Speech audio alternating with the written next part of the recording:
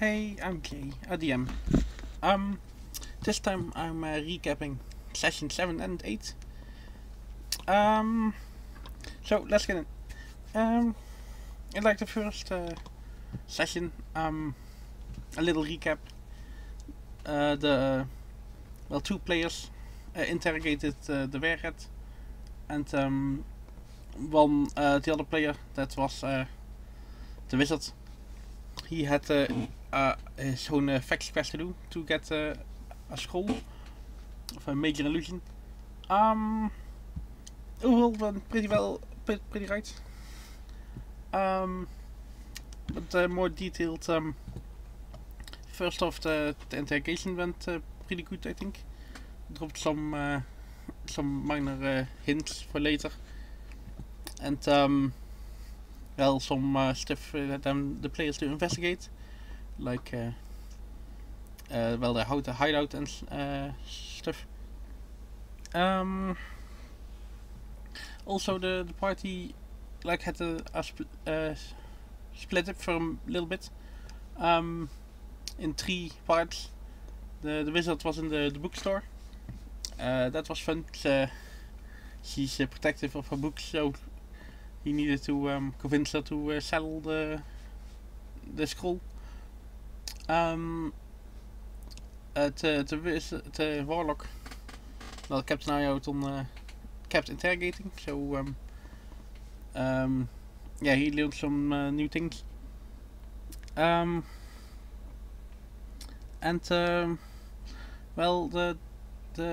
fighter who was bitten by the Wererat went to the potion store to see if there was a cure against Wererat-ism, lycanthropy. And yeah, that's I think where everything that went well. What went less great, in my opinion. During this split up, one player, he threw in a complaint about time. I don't remember if one player had too much time or if one player had too little. Don't know exactly. I don't remember, but it took me by surprise and off guard, and it took me a few seconds to get back on my feet. So that was unpleasant, but yeah, well, not the end of the world.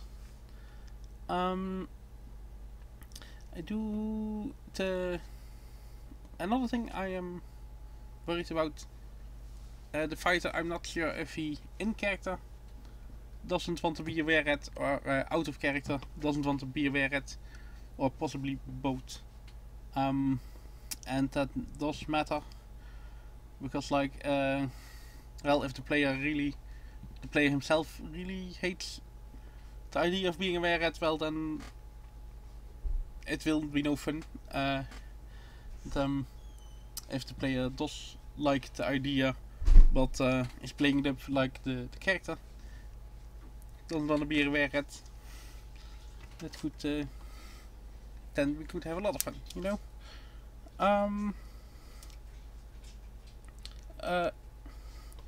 Also, I did have a plan for a location for them to go, the hideout of the Wererat, but they didn't go there. They instead went to the Wizard Academy.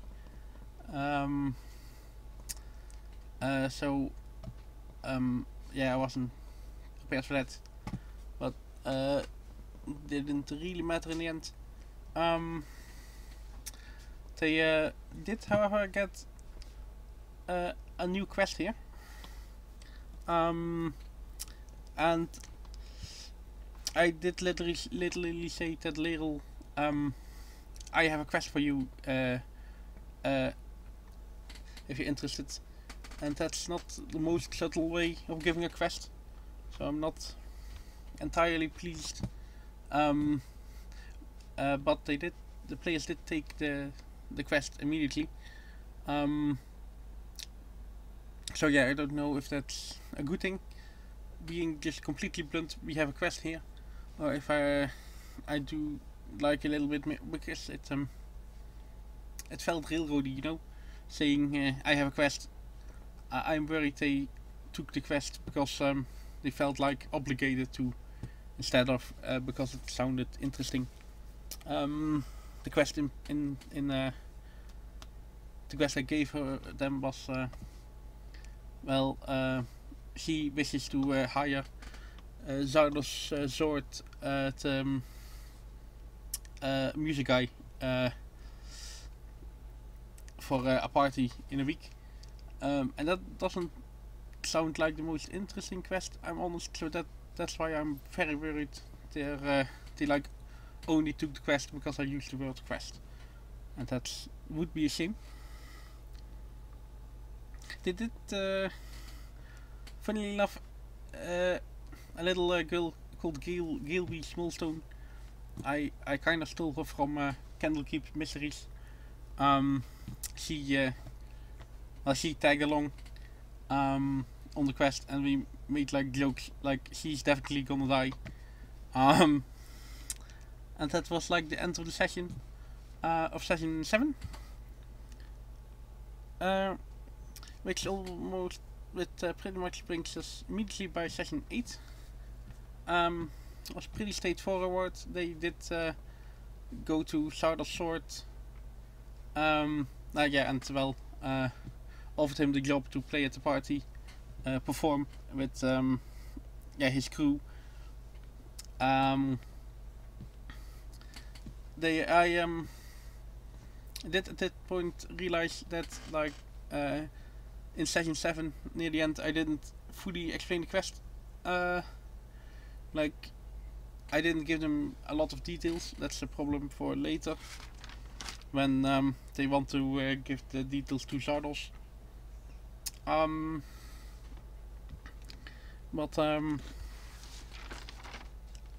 Yeah.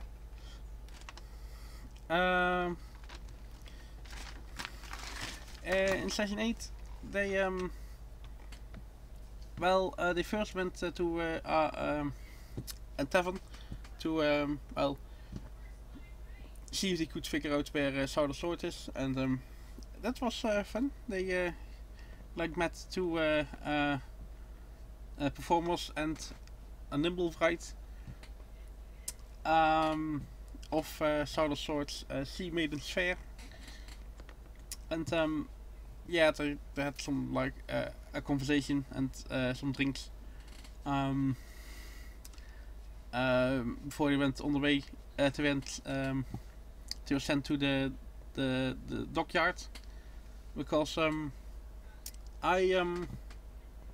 it's a little bit foreshadowing for a sea monster. There is a sea monster in the sea here.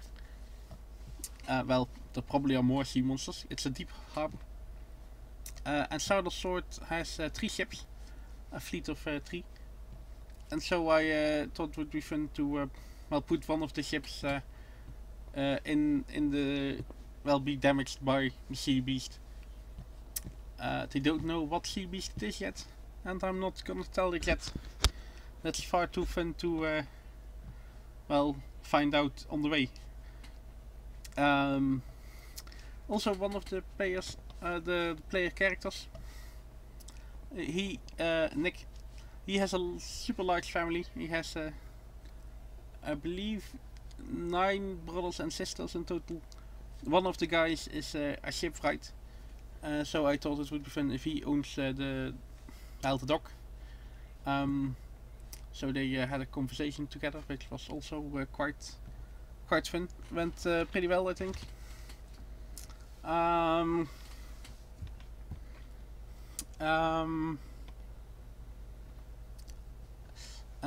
from the dockyard they like were rowed across to Zardoz Zord's flagship. Over there the eye catcher in English, I believe. I renamed it the Oogappel. because I thought it would be a fun name. Yeah, they had some dinner with the guy Zardoz, and also I had some fun with Zardoz having a lot of girlfriends, so that I don't know, I enjoyed that.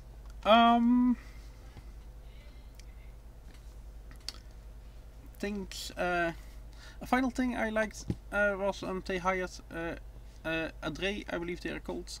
They are like the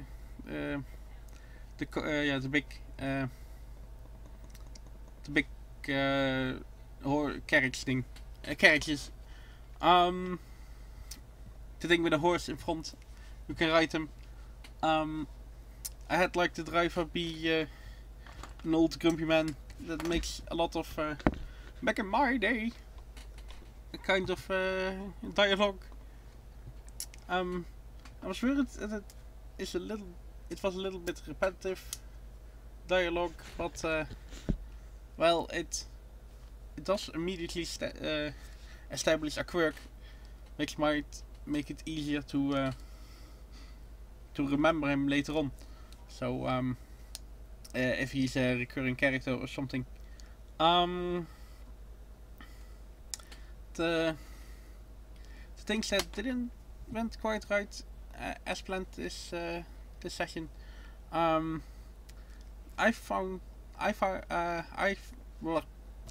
thought it took a little bit longer than I wanted to get to the ship. But on the other hand, yeah, well, it was fine, I guess. It felt more drawn out than it probably was, but you know, a little bit of a slower session. Also,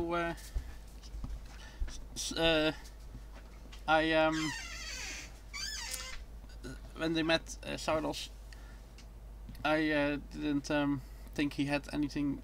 I hadn't prepared any useful dialogue for him, so he just kinda took the mission. And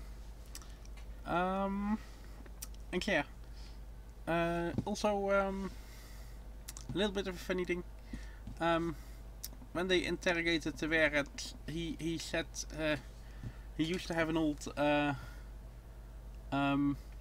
hideout in an old mill, but he was chased away with the rest of the Wererat gang.